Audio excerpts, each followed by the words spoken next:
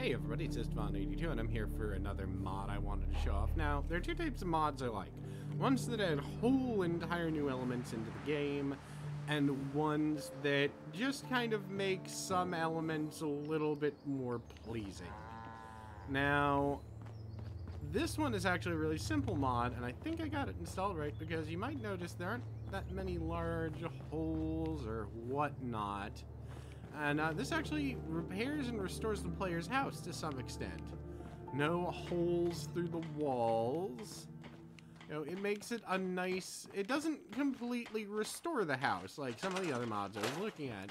What this mod actually does, and it actually works best in concert with a number of other mods, which the, mod creator was actually nice enough to mention.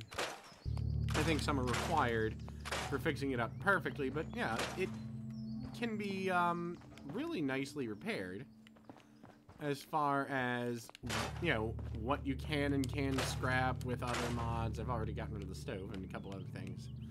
But, yeah, it just makes your house a little bit nicer. You have a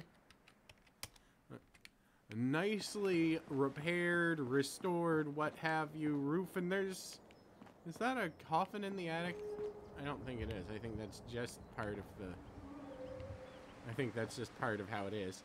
But yeah, it really does recreate, not perfectly, obviously, but it makes the house nice. And I'm pretty sure, this would be nice, too, if you actually do want to make Sanctuary your home and maybe live in your old house. And that's what I wanted to do, but the house was too damaged naturally for that to be very appealing for me.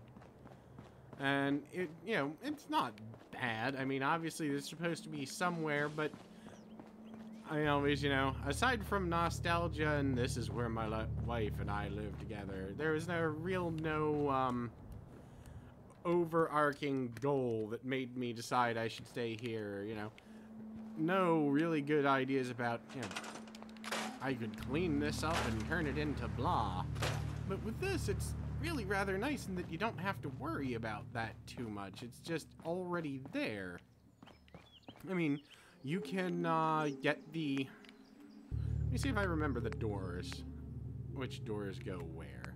Because all the doors actually exist inside of the Homemaker mod, which is one I like and use. Oh, hold on, let me... So, you can... Apparently, this is not working properly for me. There we go. Goddamn.